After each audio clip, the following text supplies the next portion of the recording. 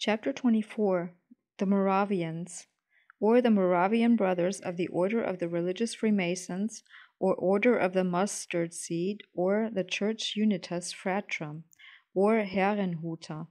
Margrave Albert expelled the Jews from the town of Iglau in Moravia, on the ground that they had been in league with the Taborites, the subversive element among the Hussites. The Taborites were Bohemians. The Moravian Brothers, or Unitas Fratrum, a Gnostic sect, were founded in 1457 at Kunewald, near Seftenberg, by Gregory, the nephew of the Calixtine leader Roxiana. They were an offshoot of the Bohemian Brethren, said to represent the religious kernel of the Hussite movement.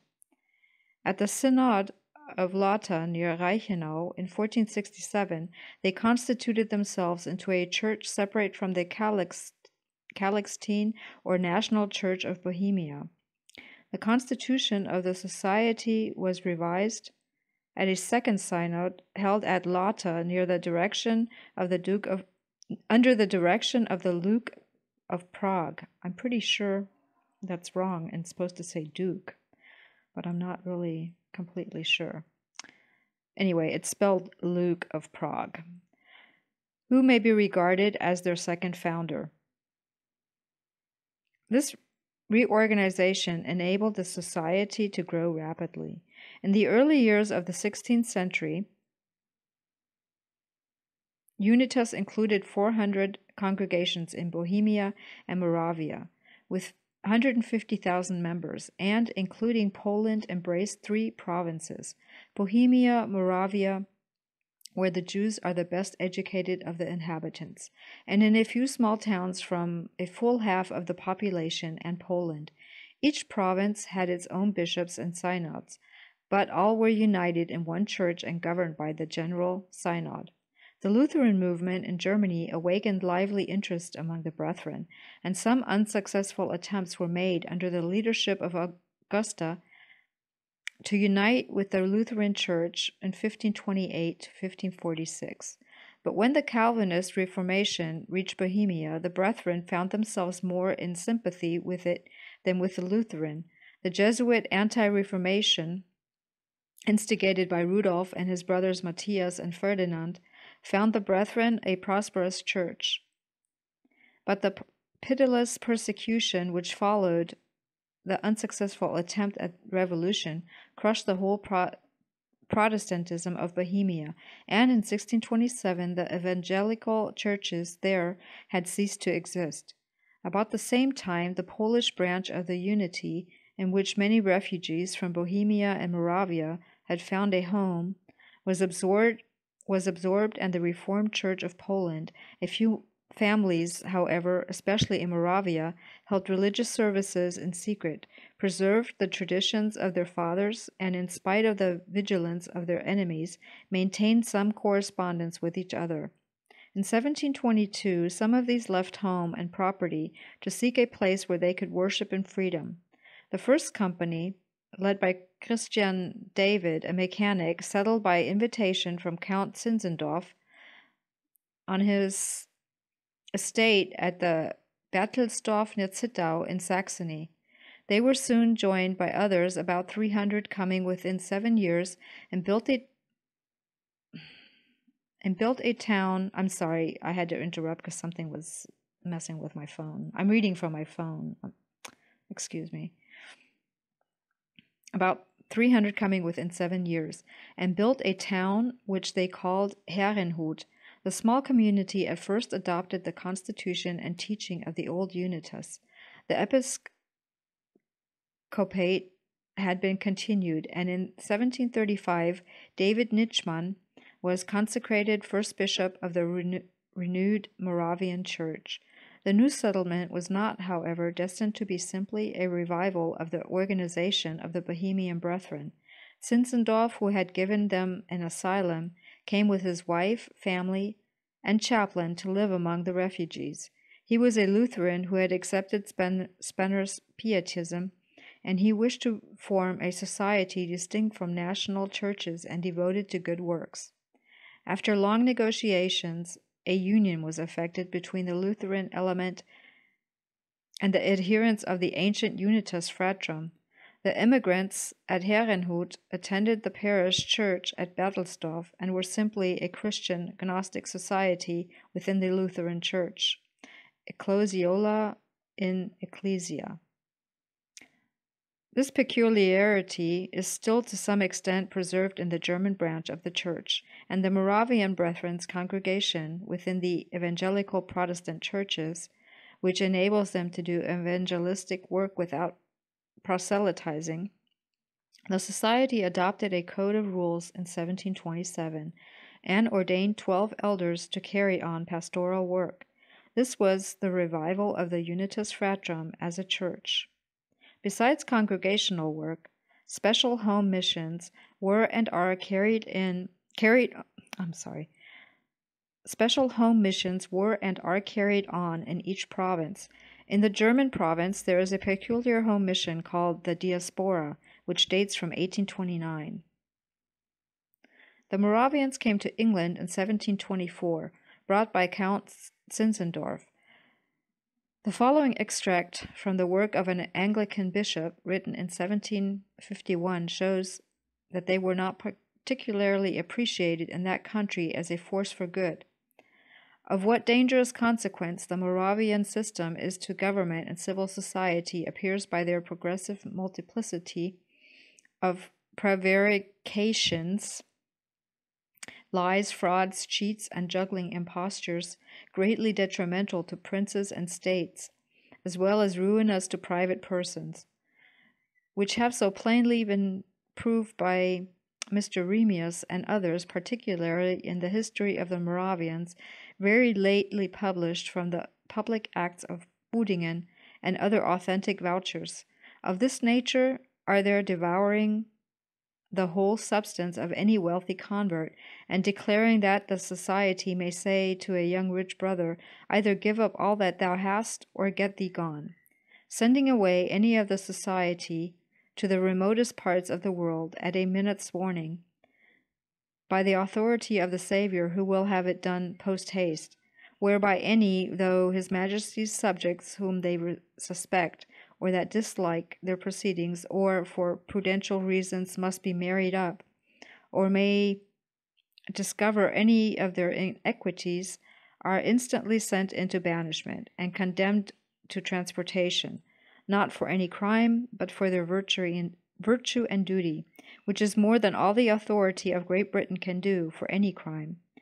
Without an open and legal trial, making marriages void, though before contracted, unless the carnal cohabitation has been performed in the presence of the elders, seducing men's wives and daughters, and then keeping them by force or sending them out of the way, and allowing no power of earth to reclaim them, though the parents beg it on their knees.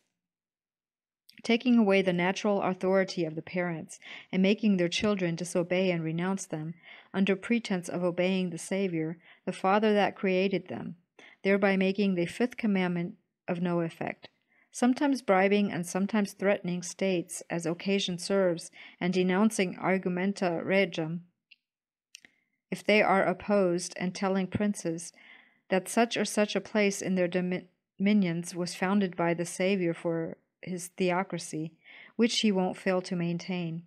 These things have been proved upon the Moravians, both to doctrine and practice, by diverse instances. Oh, I got to take a short break and say sometimes the language is very strange, and there's a few spelling mistakes, so that's why it's kind of funny sometimes to read. So I'll stop bitching. Okay, I'm going on. And that in fact they claim an independency on government appears from the letter to the Regency of Boudingen from the Count Zinzendorf and his brethren, wherein it is said in plain terms that all the sovereigns on earth must consent to the theocracy in the Moravian brotherhood, or have no brethren in their dominions. I need not add that theocracy signifies an immediate government by God, which of course excludeth all civil authority. The Moravian dogma was Spiritism, which generally means black magic. As for their moral code, it can be summarized in the few following words of Count Zinzendorf in a dialogue with Mr. Wesley. We reject all self-denial. We trample it underfoot. We believers do what we please and no more. Claiming to be free from all law by their marriage with Christ, they refuse to be bound by any law at all, either of the Old Testament or the New. To bring all sects under his sway, Roman Catholics, Socinians, fanatics, Chiliists, Anabaptists, etc., Count Zinzendorf made a new translation of the New Testament, which was practice of almost all the Gnostic heretics, in order to deceive and draw disciples. Nor did they make any scruple of omissions, expungings, or any corruptions that might serve their purpose. Missionaries were sent abroad, everything being done by the Saviour's injunction. Heaven for them is to consist in their being metamorphosed into female angels, for a carnal enjoyment of Christ and his human nature, in the eternal bedchamber. Where in the scriptures do you find panegyrical hymns in honor of your phallus? Asks Lavington. For what follows, we refer the reader to page 140 of the bishop's book. Count Zinzendorf is said to have been the head of the Rose-Croix from 1744 to 1749. He was on intimate terms with John Wesley, the founder of Methodism. Of all its names, that of the Order of Religious Freemasons is the most significant today. It should also be remembered that the head of this order was also the head of the esoteric Rosicrucians of the time.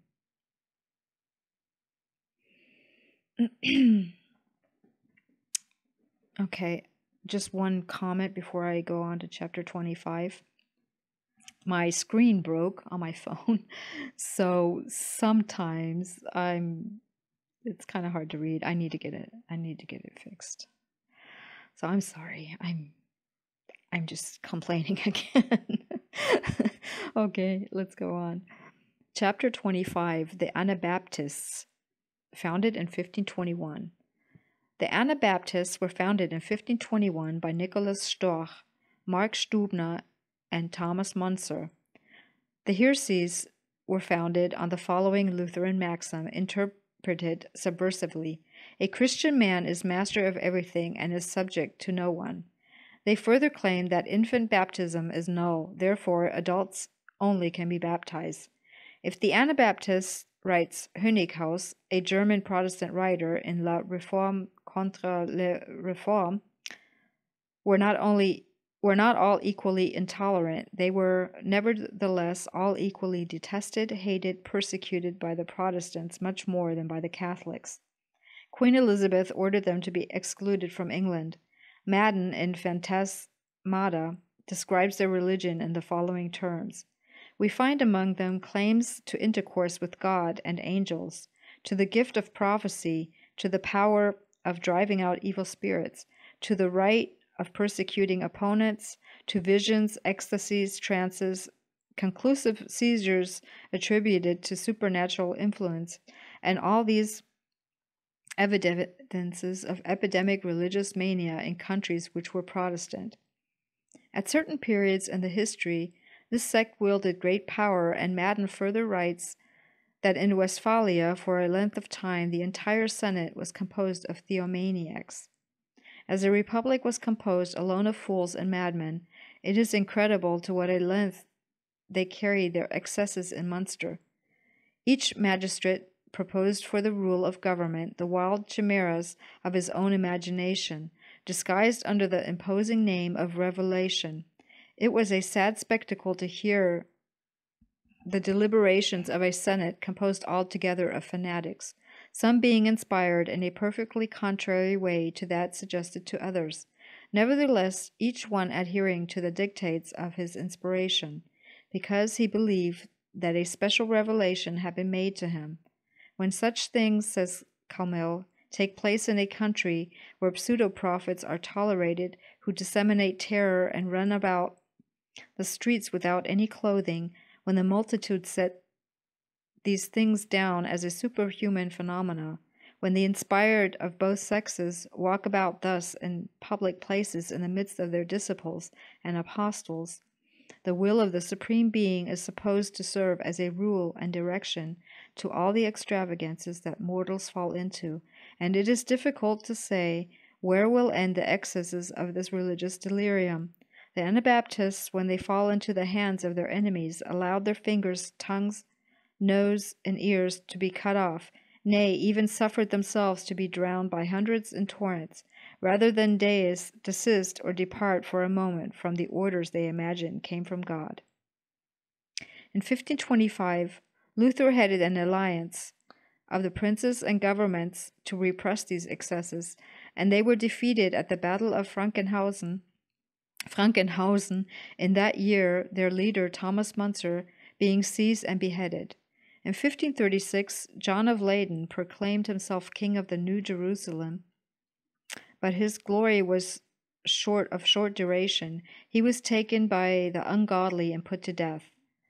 The principal leaders of the sect were John Matthias, John Bockholt, David George, William Hackett, Cotterus, Kuhlmann, and Dubricius.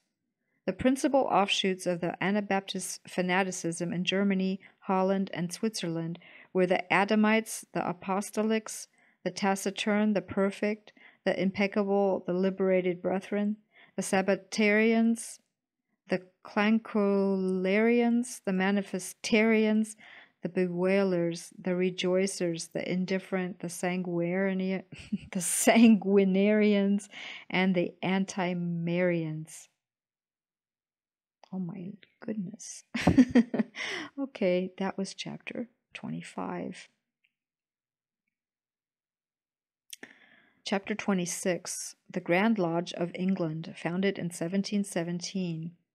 John Valentine Andrea, the Rosicrucian, having elaborated a plan to merge all the existing religious societies into one organization, published in 1614 a book, Universal and General Reformation of the Whole Wide World, in which he advocated the foundation of a secret society of all classes pledged to work quietly for the benefit of their fellows. To this period also belongs the legend of Christian Rosenkreuz, see page 151. Andrea, however, failed in his endeavors, but Jan Amos Comenius, joined actively in his efforts, and as early as 1628 begged leave to share in this work of which he presently was given sole charge. About this time, Comenius wrote his renowned work on all wisdom, the Pansophia, which embodied his ideas on the foundation of humanity's utopia. This Moravian schoolmaster, Comenius, while doubtless an idealist, was also interested in Spiritism, prophecies, revolution, Antichrist, the millennium, and such like whims of a dangerous fanaticism. He collected the visions of the Anabaptist, Cotterus, and those of Dubricius, and published them at Amsterdam. Those visions promised such wonders as the extermination of the Pope, the House of Austria, Gustavus Adolphus, Gustavus, King of Sweden, Cromwell, and others, and were the most disturbing character. When Anderson undertook the task of uniting the old traditions of practical Masonry with the more recent development and broadened ideas of the New World League, he incorporated in his book of Constitution a reproduction of the main part of the plans and ideas of Comenius. Their true meaning was faithfully adhered to, and important and decisive passages were adopted almost literally. The transformation of the lodge was actually carried out in 1663 when, in the General Assembly of Masons, the masters of operative masonry, feeling themselves supplanted and overruled, realized that if they did not wish to forsake their lodge, they must unite with its new masters and subordinate themselves to their designs. Henry Jermyn, Lord St. Albans, was elected and installed as Grand Master. Sir John Denham became his deputy, and Sir Christopher Wren and John Webb wardens. The English Grand Lodge, as we know it, was founded on June 24, 1717, by Anderson de Saguier, an expatriated Frenchman said to have been the head of the Rose-Croix, Calvert, James King, Eliot Lumsden Madden, and George Payne.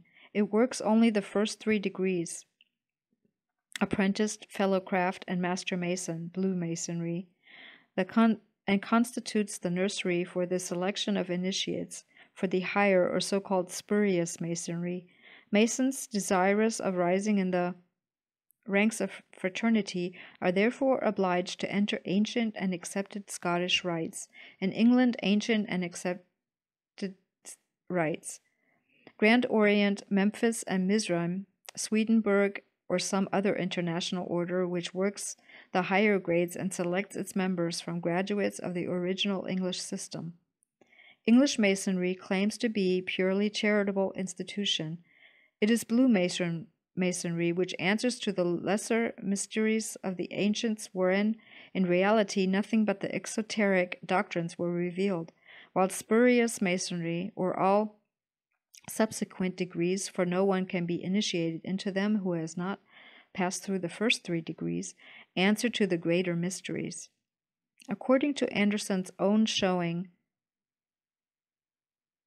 Stader, Freemasonry Universal, previous to the formation of the Grand Lodge in 1717, the ceremonies of the Freemasons were purely Christian, but soon after that important change, it was decided to widen the basis of the craft so that men of all religious persuasions could enter her portals and benefit by her teaching.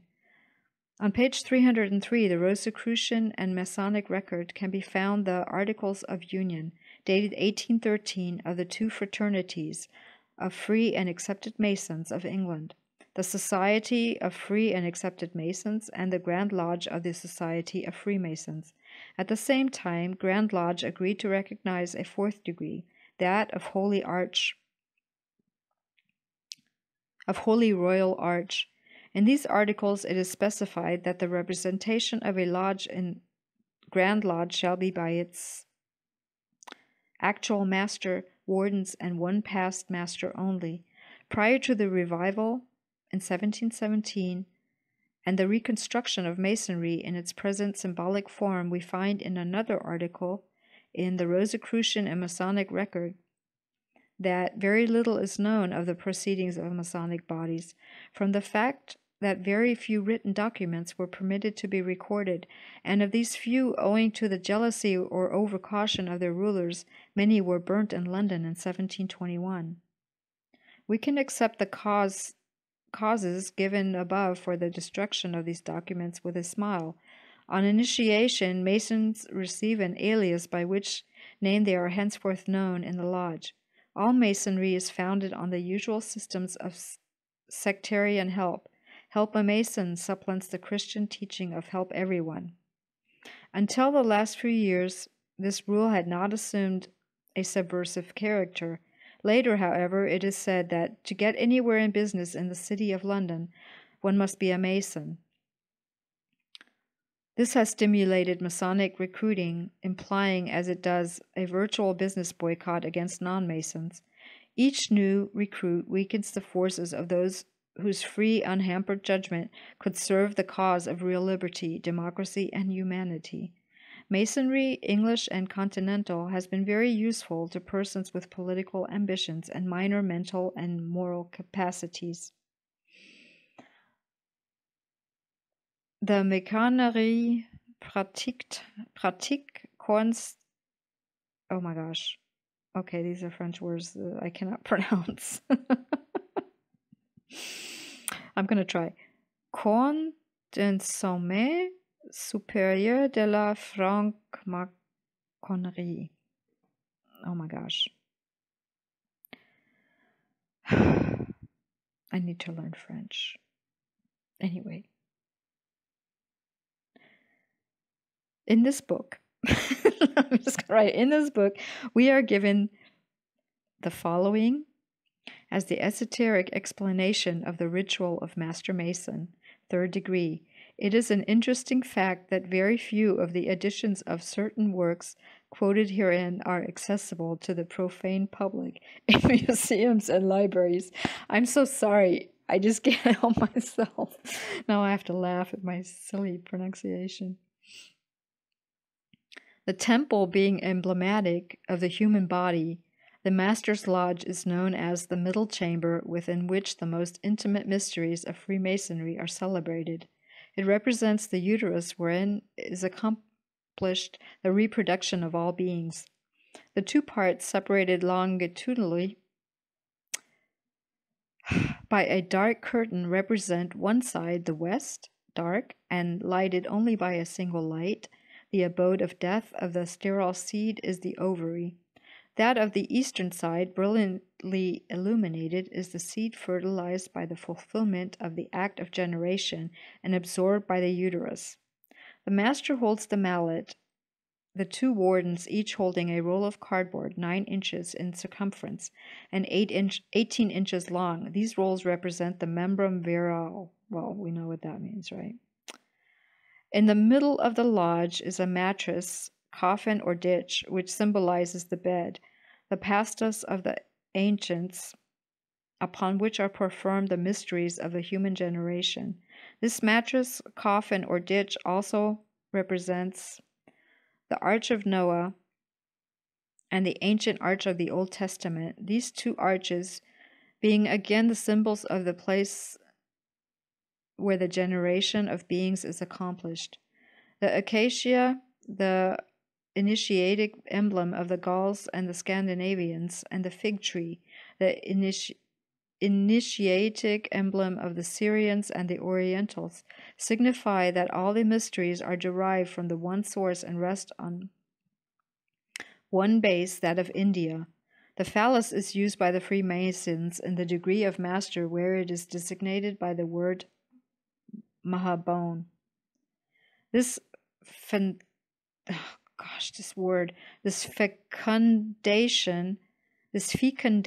is supposed to take place as follows.